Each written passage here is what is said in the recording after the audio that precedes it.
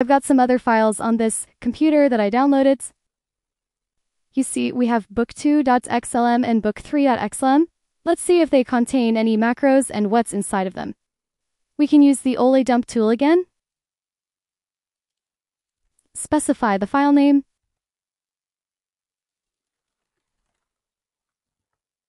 And then press enter. This will tell you if there's any macros inside. You'll see here capital M. So there's a macro in this file. Now let's see what this Excel file does. So we type -s and then the number, which in this case it is A13, so that's number 13, and press enter. And you'll see it's hard to rate, so we type -v to show the code in a more readable way and press enter again.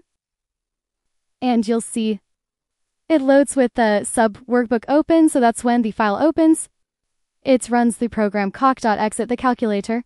You'll see her shell, so that means the program actually starts. So once the person opens this Excel file, it really starts the calculator program. So in itself, this doesn't do very much malicious.